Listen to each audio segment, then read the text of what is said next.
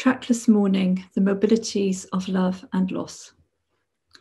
The country music song, The Long Black Veil, first recorded by Johnny Cash in 1965, tells the story of a woman who continues to, quote, walk the cold, dark hills where her lover is buried 10 years after his death.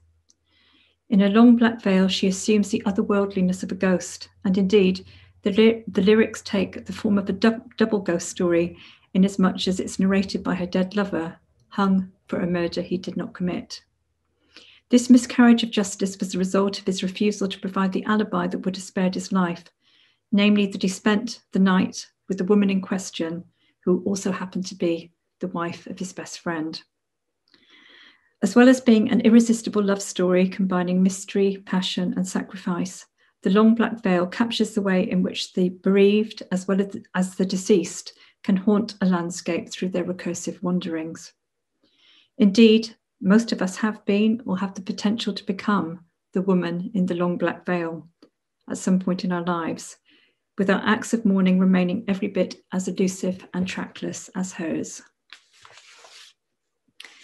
The significance of mobility to the practice of grief, mourning, and remembrance has been commented upon by geographer Avril Madrell, whose recent work on grief maps and the ways in which reiterative performance is an integral part of everyday memorialization.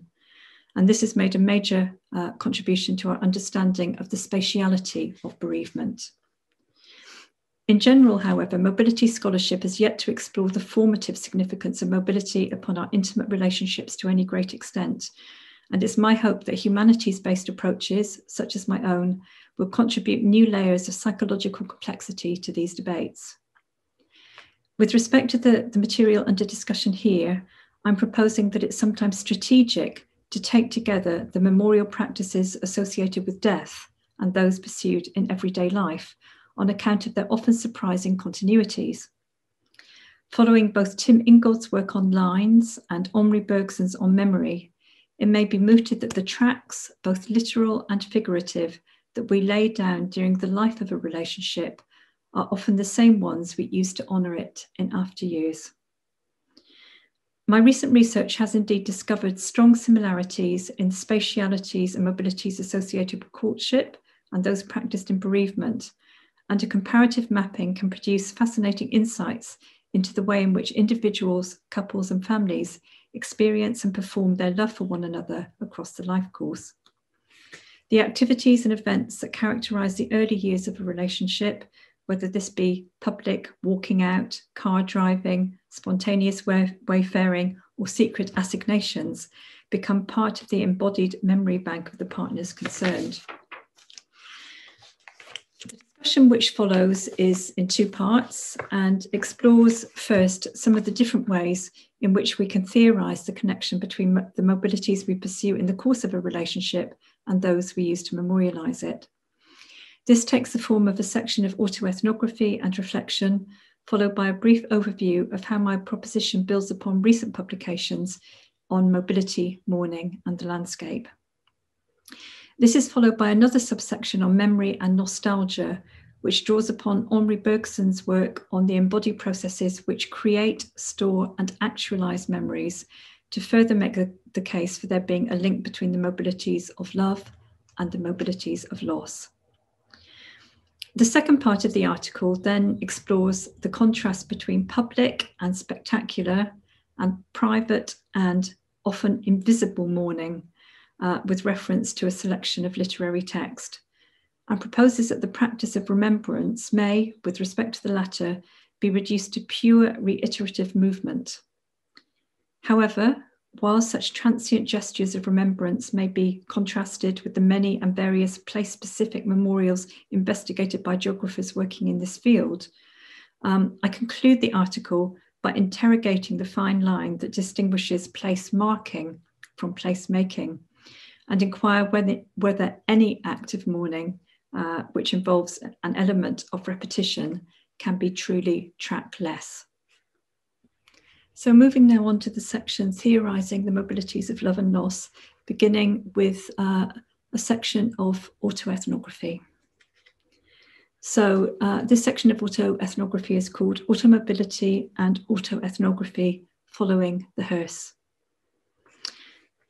On the 6th of September 2003, I found myself making one of the more unusual car journeys of my life.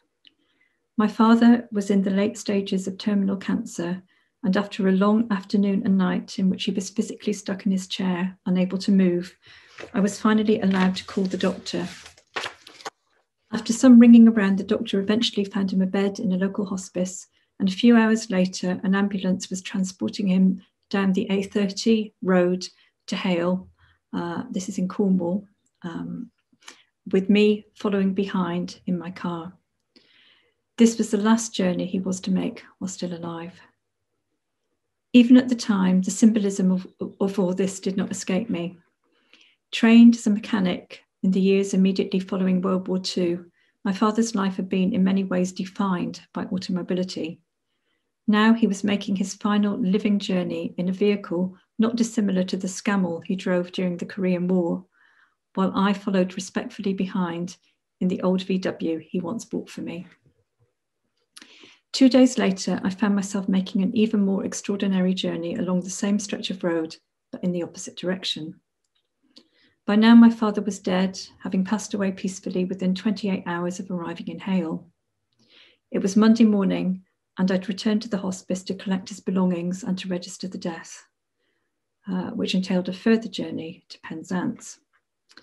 It was therefore some hours later before I made my way back up the road again, and just before Adruth, I found myself following a hearse.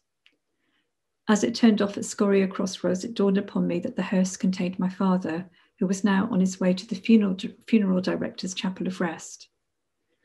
In the space of just 2 days then, I had accompanied my father by car on his final earthly journeys, the first still living, the second newly dead, and grasped something of the way in which the end of life is characterized not by rest and stasis, but rather an interval of intense mobility. Although the circumstances and coincidences which disclosed to me the signal role automobility plays in the last days of a person's life were, of course, unique, their implication could be applied more widely.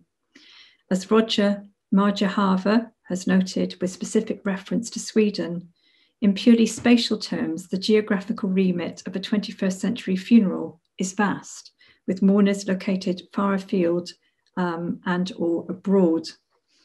Translated into mileage, the figures are even more thought-provoking, especially when one considers, with respect to the deceased, that a good deal of this movement is unnecessary. Although in my father's case, transportation to the hospice was clearly urgent and essential, his return journey 2 days later arguably was not. The deceased person could be taken for cremation or burial straight from the hospital morgue, but an interim laying out at the undertaker's funeral parlour remains the preference of most families in Britain today. In a tradition that is seen to date back to ambrosial Christian rituals from the 8th and 9th centuries AD, the journey from the hospital to the undertaker's is often but the first leg of a long stage journey for the corpse. From hospital to chapel of rest, from chapel of rest to the family home, from the family home to church or chapel, from the church or chapel to the cemetery, as well as the shorter journeys the coffin makes as it's carried to and from the hearse. Placed in the specific historical and geographical context of the British Isles, the protracted and often circular motorised journeys undertaken by the deceased today also replicate the ways in which bodies were transported along old corpse roads in past centuries, often quite closely.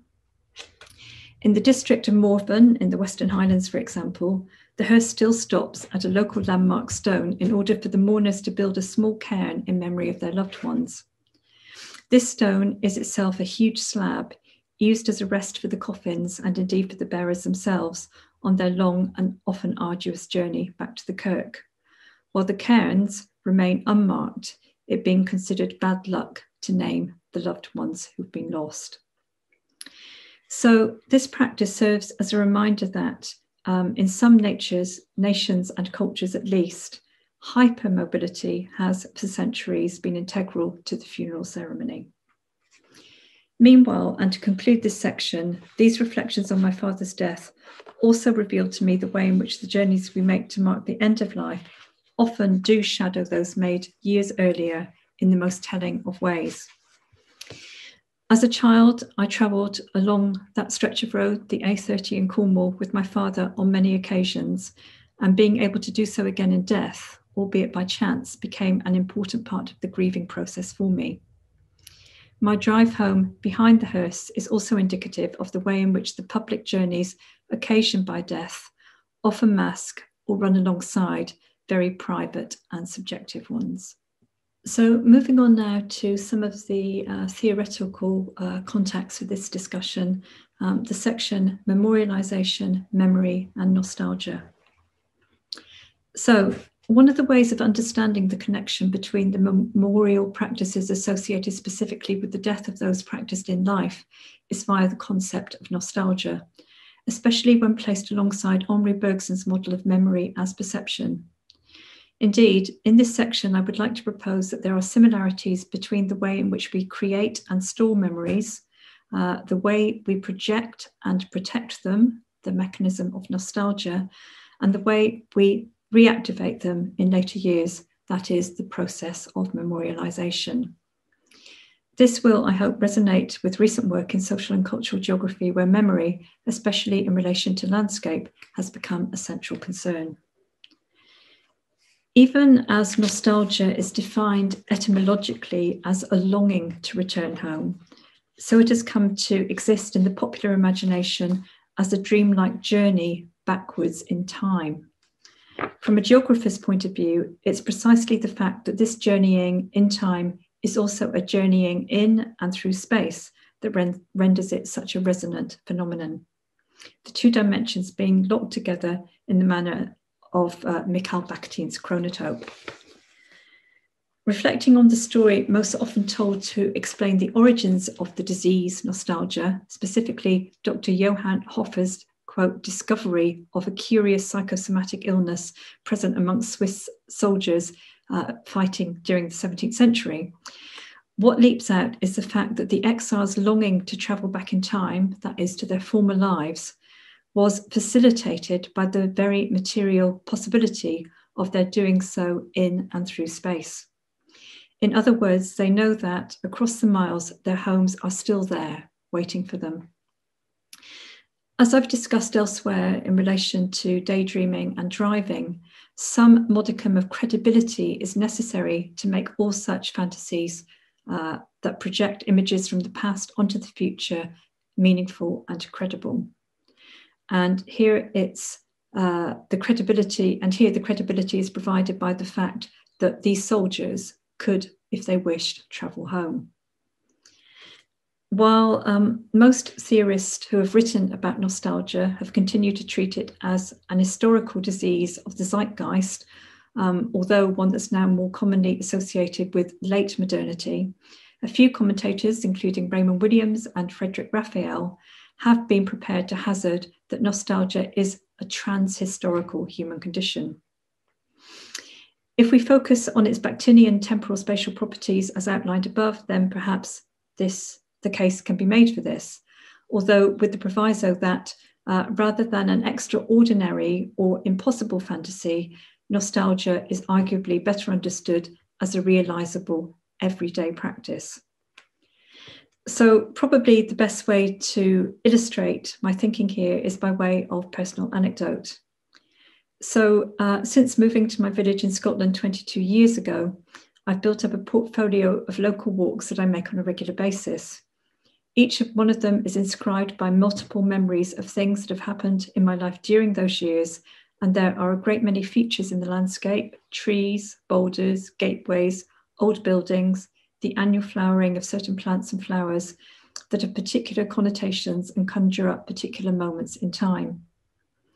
My local, habitual, and in every way unremarkable walk through a familiar landscape is thus the occasion of what, for some, would constitute nostalgia, though it bears none of the obvious hallmarks of either insatiable longing that Svetlana Boym associates with what she calls reflective nostalgia, or indeed the complete reconstruction of the past associated with restorative nostalgia.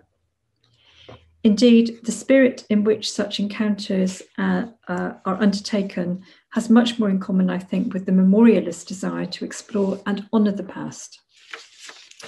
For even as our visits to graves and other official and unofficial memorials may be seen to reproduce the recursive mobilities of childhood and courtship, so do our most banal rambles reunite us with people and events that have been important to us through a complex and ongoing process of projection and introjection.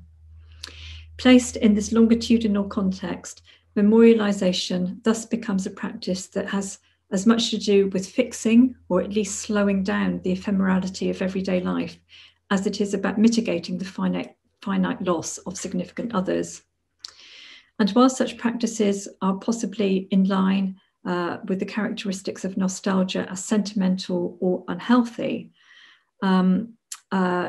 they may also be considered part and parcel of the very workings of memory itself. While Henri Bergson's theory of memory, as developed across his oeuvre, is far more complex than the vision contained in his short essay on déjà vu, I have nevertheless found that source to be especially evocative for understanding the signal role both embodiment and mobility play in the actualization of memory, and indeed the intrinsically mobile nature of memory itself. Particularly suggestive for the argument I've been pursuing here is his account of the way in which our perceptions in the present are reactivated as memories as and when we have particular need for them. For Bergson, this process is demonstrated most vividly in the phenomenon of déjà vu or false recognition, wherein we fleetingly glimpse those perceptions which have only just lodged themselves in our unconscious. And I've got a key quote here.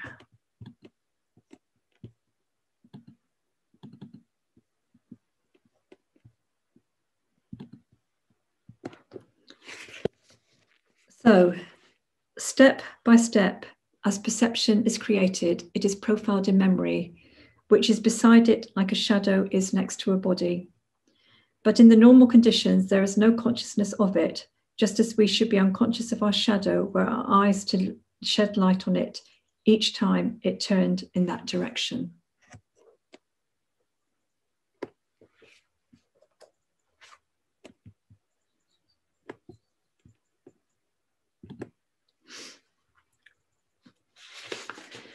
According to Bergson, then, the uncanny sense of having been somewhere before or knowing what we are about to say next depends upon the fact that we have indeed already thought these things, but only a few seconds previously.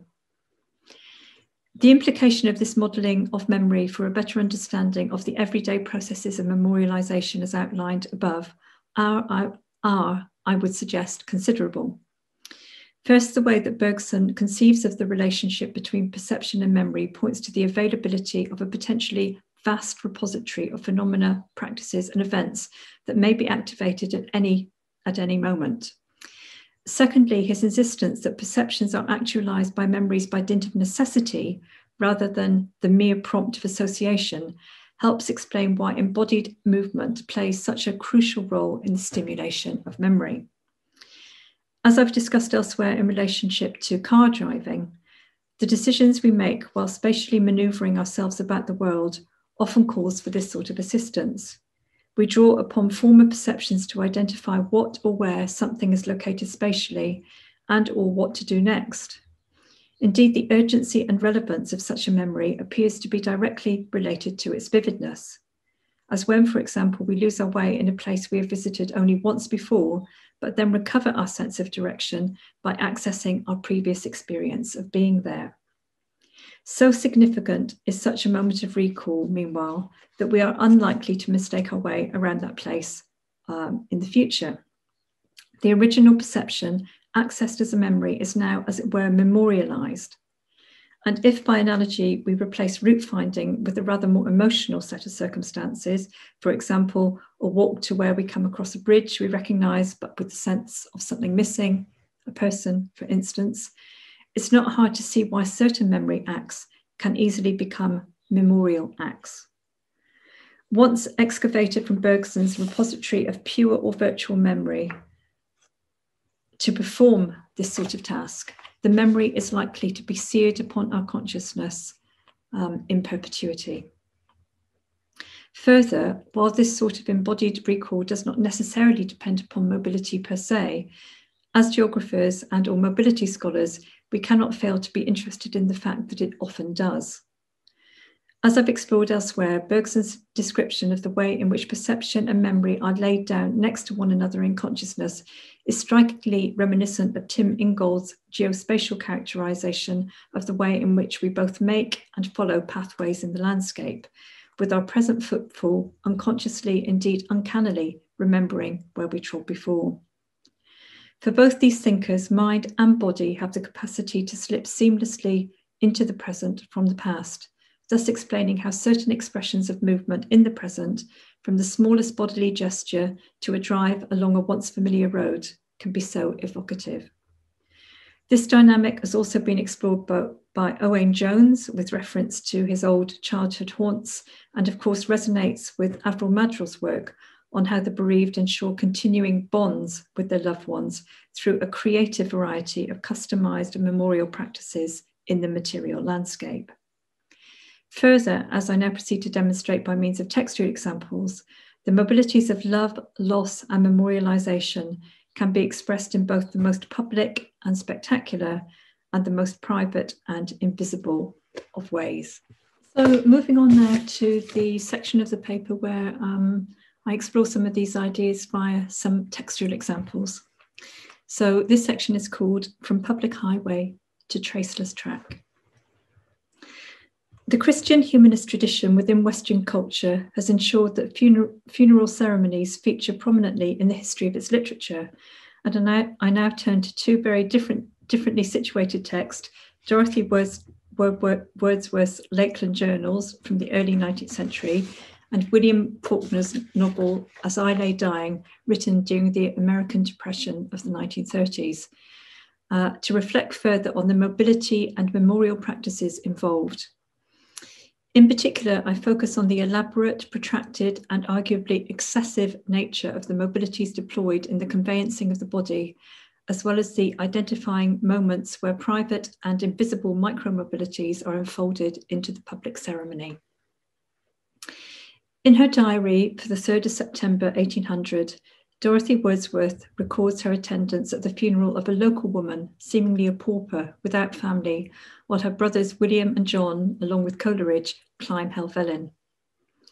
Aside from the gendered politics of this, Dorothy Wordsworth's account provides a fascinating insight into how, in a rural parish at the turn of the 18th and 19th centuries, the staged mobilities discussed in the previous section are carried out to the letter. And I've got here a quote from her journals. So she writes, "They set the corpse down at the door, and while we stood within the threshold, the men with their hats off sang, with decent and solemn countenances, a verse of a funeral psalm. The corpse was then borne down the hill, and they sang till they passed the town end. I was affected to tears while we stood in the house, the coffin lying before me."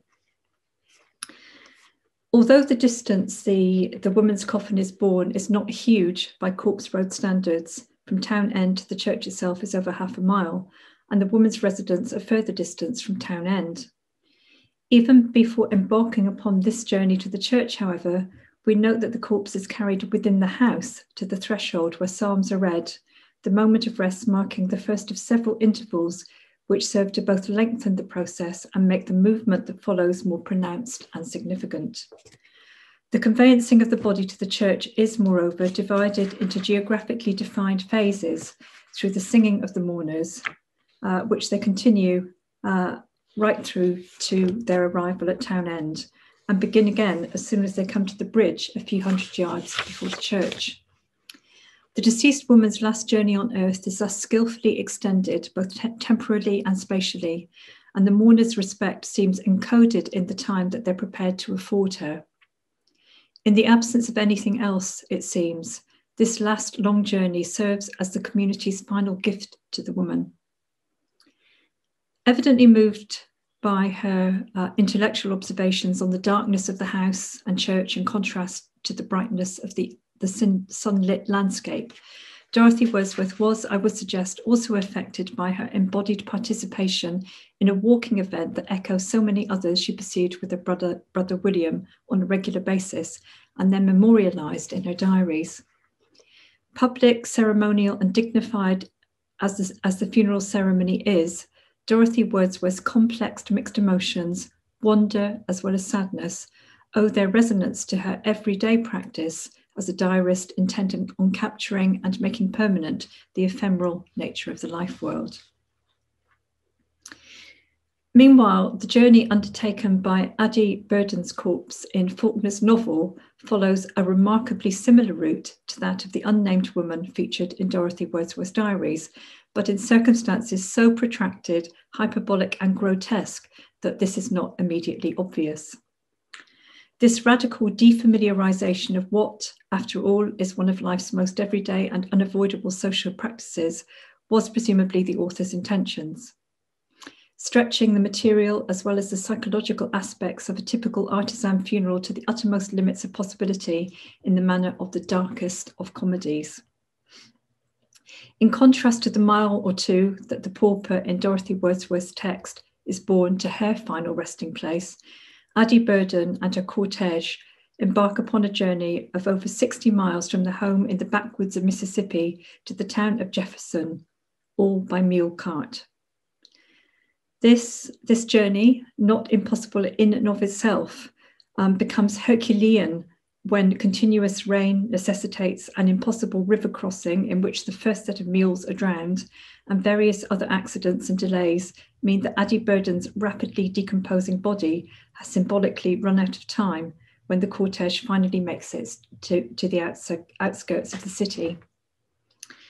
Fascinating on any number of levels, from a mobilities perspective, it's hard not to read this macabre and hyperbolic funeral procession as a comment on the excess inherent in the Christian ceremony, and in particular the ritual surrounding the conveyancing of the corpse back to the place of the person's birth.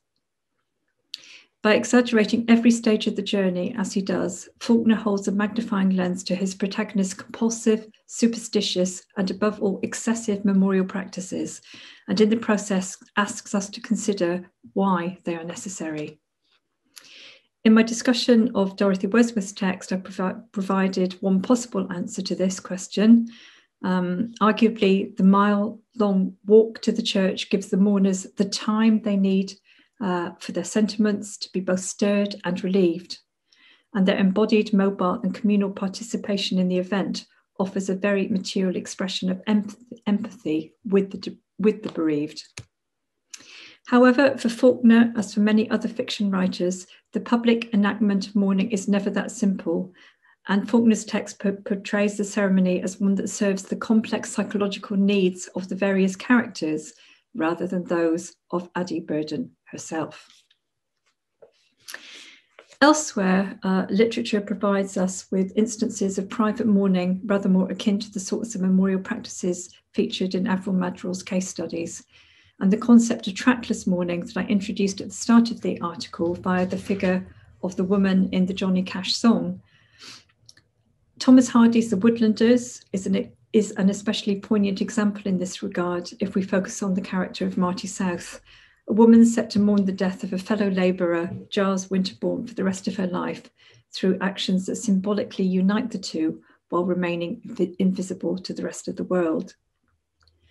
The denouement of the story, which centres on Winterbourne's sacrifice, he offers Grace Fitzpiers, a woman with whom he's long been in love, the shelter of his hut when she's cast out of her father's house on account of her husband's infidelity. In order to avoid compromising her reputation still further, Winterbourne refuses to share the hut with her, and during a cold spell catches pneumonia and dies. In the weeks and months immediately following the tragedy, Grace, a middle-class doctor's wife, and Marty, a woodlander like Giles, come together in their mourning of Giles. Quote, "The church stood somewhat outside the village and could be reached without passing through the street. In the dusk of the late September day, they went thither by secret ways, walking mostly in silence, side by side, each busied with her own thoughts. They stood at the grave together, and though the sun had gone down, they could get glimpses of the woodland for miles. In terms of the mobility practices discussed in this article, this scenario is both familiar and unusual.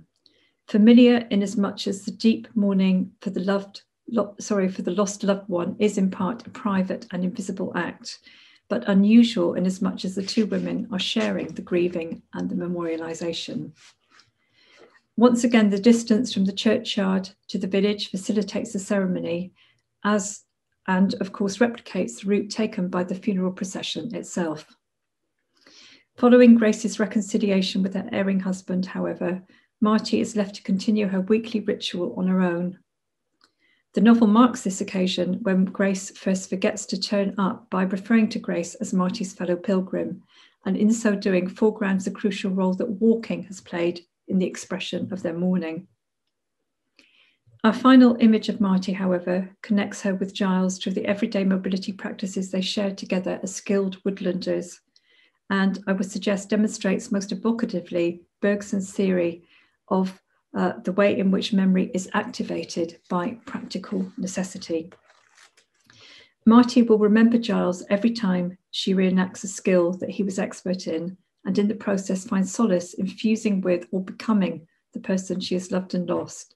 A perfect example of how mobility is integral to both memory and mourning in its everyday non-representationality and invisible to others. So moving on now to the conclusion. This article has sought to contribute to debates in cultural geography on the practice of mourning and remembrance, both through prioritising the role of mobility and proposing that there is a connection between the ways we mark and memorialise events during the life of an intimate relationship and those we pursue when the person concerned is lost to us.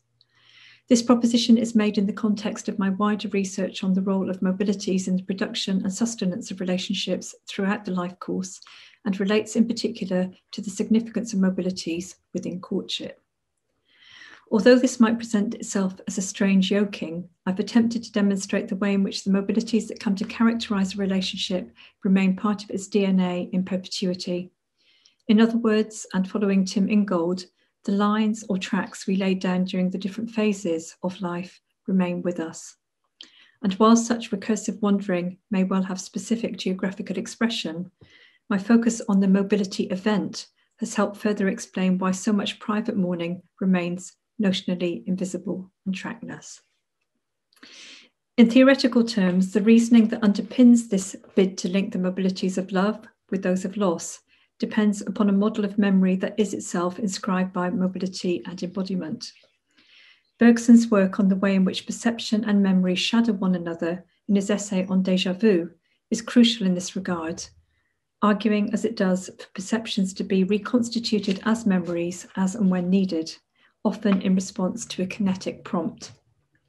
This helps explain why acts of mourning are inspired not only by visiting a place with powerful associations, but also through embodied movements, ranging from physical activities and or modes of transportation through to the smallest bodily gesture. Nostalgia, too, may be seen to be dependent upon mobility if we observe the extent to which the desired transportation back in time is crucially dependent upon the material possibility of returning to a particular location in and through space. As I argue here, it is the latter that renders the fantasy of the former both credible and compelling. In the same way, then, that Bergson's theory of memory helps us better understand how everyday memories are created and stored, so does a mobilized concept of nostalgia illuminate how we explore and store our most precious experiences. Taken together, moreover, they show how the practice of memorialization often begins long before the material loss of a loved one occurs. Meanwhile, a second strand of my argument has explored both the difference and similarities between the macro mobilities of death, notably funerals, and our personal or trackless mourning processes. With reference to a small selection of text, I've used mobility theory to posit some theories of why funerals in the Christian tradition should continue to be so excessive of distance and so protracted of time. The shared embodiment of the mourners and the deceased presents itself as a compelling explanation here, though both Wordsworth's journals and Faulkner's novel also question the extent to which such ceremonies themselves constitute a meaningful example of memory work. So I think they both question maybe the integrity of such practices. This is why Marty South's manner of honouring Giles Winterbourne in Hardy's novel speaks volumes. Not only are her actions invisible and trackless, but they are also born of perceptions and skills laid down years before. Leaving no obvious trace whatsoever on the landscape, Marty's acts of mourning are translated into pure movement. And here's the really memorable quotation in this respect. Hardy writes, in the voice of Marty, "Whenever I plant the young larches, I'll think that none can plant as you planted. And whenever I split a gad, and whenever I turn the cider ring, I'll say none could do it like you. If ever I forget your name, let me forget home and heaven." This said, and with reference back to my previous discussion, the notion that any repetitive act of mourning is wholly without trace in terms of the landscape in which it's practiced is debatable.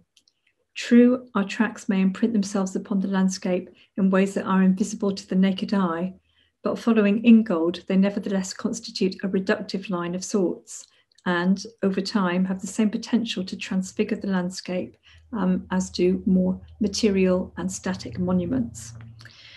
Therefore, while, going back to the quote from the Johnny Cash song, therefore, while nobody knows and nobody sees the nightly wanderings of the woman in the long black veil, we must conclude that the landscape would have felt the pressure of her tread, however ghostly.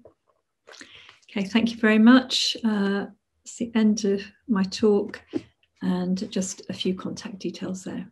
So thank you very much indeed. Thank you.